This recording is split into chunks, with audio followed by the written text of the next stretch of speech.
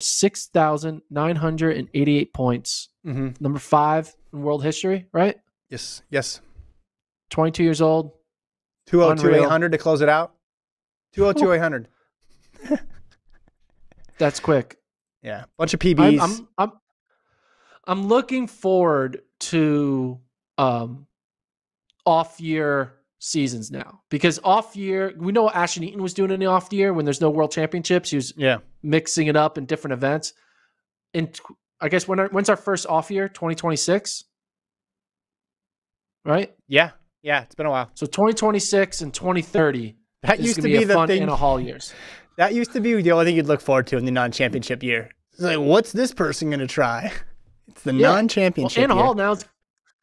She's going to just call this something like the Anna Hall Invitational. The only events that she competes in, and she just races the best of the best, gives herself ample rest, and then she's like, all right, I'm going to do 400 hurdles. I'm going to do an 800. I'm going to do this, that, the other thing. That's what we want. So, yeah, she just really came into her own this summer, and we'll see, how far she can take it. But almost to 7,000. She talked about getting to 7,000, and to PR in that many events in one competition, just that's got to feel good. 2 more things. Cordell Tinch, man. Oh, yeah. 1287. Read the whole weekend.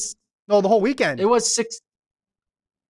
What do you mean the whole weekend? He had 2 other events. Look at all his marks. Pull up all of them. Yeah, no, I know, but like seeing 1287 on the clock for a D2 college kid, you're like, what are we taking crazy pills?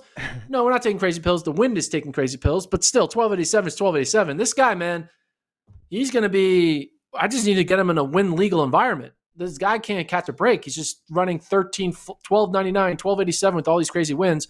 Give him a perfect 2.0 wind in a perfect stadium and see what this guy can do, because that's what I want to see. So he was 816 in the long jump and 221 in the high jump. That 816 is pretty damn good. 221 is. Right. I mean, it says 1.1 wind on the 816. That's good. Just the fact he's tripling though, and then running the 1287, even though the wind is 6. I mean, Holloway was doing that too, right? At Florida, he was doing the long jump sometimes. He didn't do the high jump in college though. No, he did a high jump in high school though. Someone says, what about the men's 400 in LA? Yeah.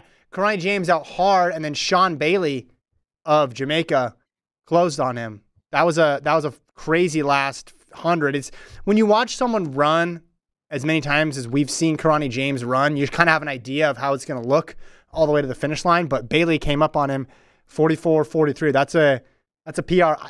400, I have no idea what's going to happen. Don't know if Norman's running, had an injury. Curly's not running it.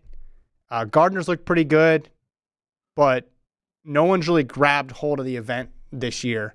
So maybe that could be a medal type performance. Someone that vaults Bailey into the medal conversation.